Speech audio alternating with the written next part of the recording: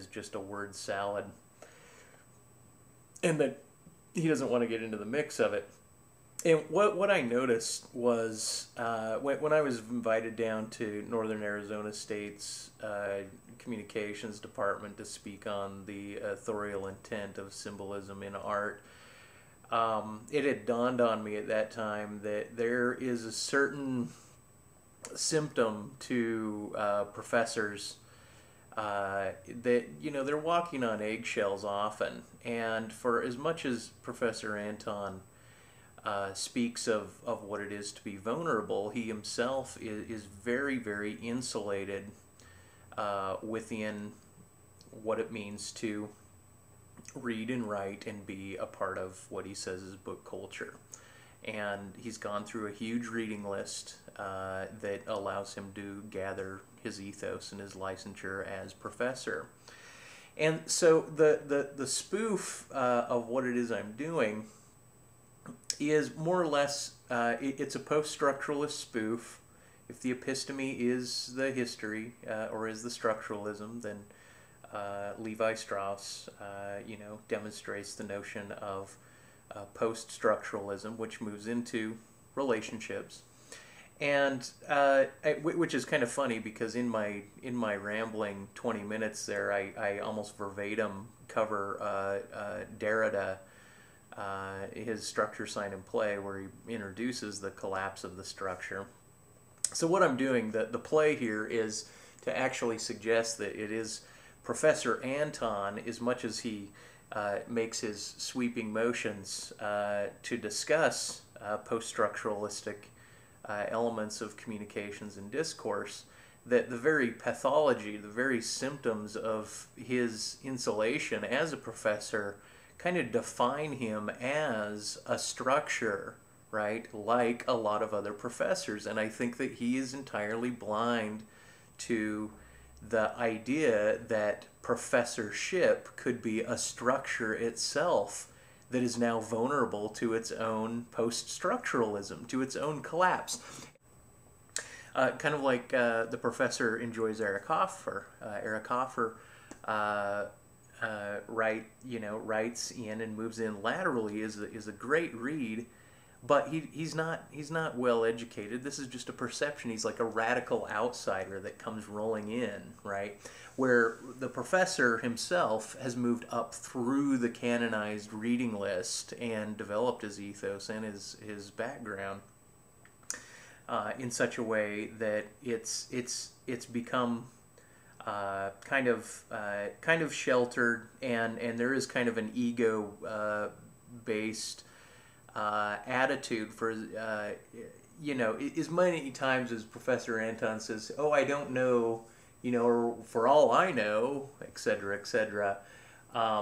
He still comes across with a lot of authorial clout that seems to have a little bit of a chip on it. It's a soft chip. It's a round edge, let's say, not really a chip, but definitely a shoulder to it. And I sat there and I thought, "Gow, well, what would it mean to generate an antagonism towards that systemic chip that professors get, and how could I play into the ironical aspect that the professor himself, speaking in terms of relationships, would then have to deal with me as a radical coming in sideways and interpreting my words as salad, and having at that point, instead of being rude or offensive, how to take on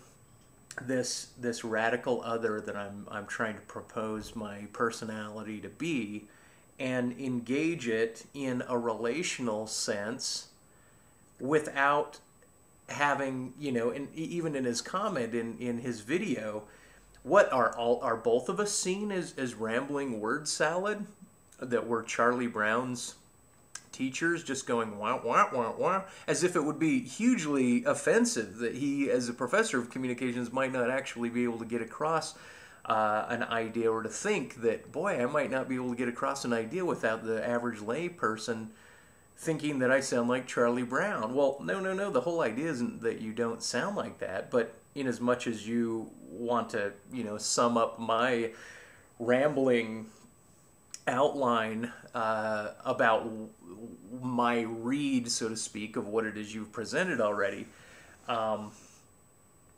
suppose that some people might see you as Charlie Brown, kind of going wah wah wah. Now, the paradox of all of this is that it is kind of a meta linguistics. It's discussing something that I am guilty of to point to something that I believe is not something you're guilty of, but something that's a pathology of your profession. I guess to show the manifold of deconstruction, I have to bring up two paradoxes. The virtue of communications opposes the conveyance of communications. That's the first paradox. The virtue of communications is that it assumes an internalized acceptance of all outward forms of human expressions, all multivarious manners and stylistics of human transmissions amongst all of humanity, yet the very vast and extensive nature of all these communications are conveyed through such an inherently constricted, very narrow civil corridor of academic, methodological, politically corrected discourse that the very ideas often come across as flattened and anemic and betray the very vibrant and open tonal qualities that are found in unfettered human interaction itself. So the communications paradox lies in one hand, and in this hand we have the personal-professional paradox. This is the second paradox. Now, Corey Anton is the robust man expressing his unique ideas as separate extensions off of lineages of appreciated authors, paradoxically butted up against the well-mannered Professor Anton and professional civil practitioner that conveys the benign and well-tempered information to students. Okay, because the topic of the first paradox is content of communications and the subject of the second paradox is the title and entitlement of communications teacher, the second paradox spoons itself nicely into the first paradox, which creates a meta-paradox. And this is the quad-part maintenance upheld by Anton.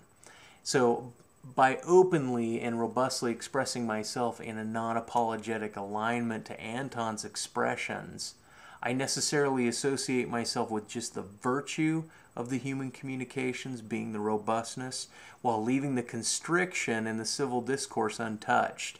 By doing this, I divorce myself from the second part of the first paradox. My divorce, and hence freedom from the first paradox, mirrors Anton's marriage and requirement to that paradox.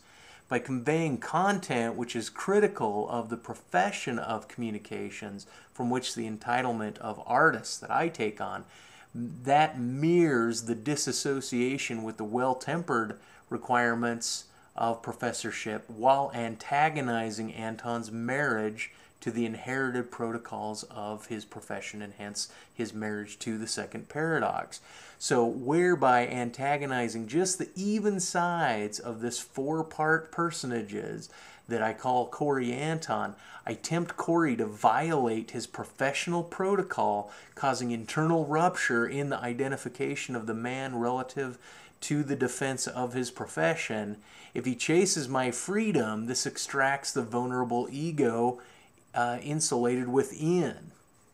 So what's ironically evidenced in Anton's overt denial that there's anything deconstructive found within my videos is that he himself marries his perception of my communication as unintelligible to his self-consideration that his own personal expression may also be unintelligible.